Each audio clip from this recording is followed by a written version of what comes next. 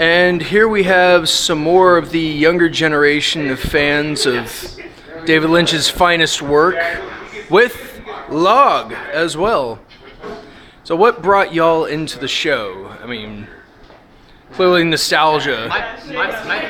My parents loved it in the 90s, and it's on Netflix, so why not? Yeah, I saw it on Netflix. It's really good. And I just started watching, and it was beautiful, so I Well, just kept watching it. Was it the characters or the story, or like what? Was there one pivotal thing? It was like surreal. Like it was like you think that like one thing's gonna happen, and then there's like ghosts and stuff, and then you're like, well, that's crazy. I didn't expect that. It's really unique. Like Yeah. I've never watched another TV show that's and Kids right now don't do that. Yeah, and they're completely filtered. like I think the music also ties it together. Like it's like every dimension of the show is just like amazing and beautiful. Yeah, whenever you heard that saxophone, it was like, oh, Yeah, exactly. yeah.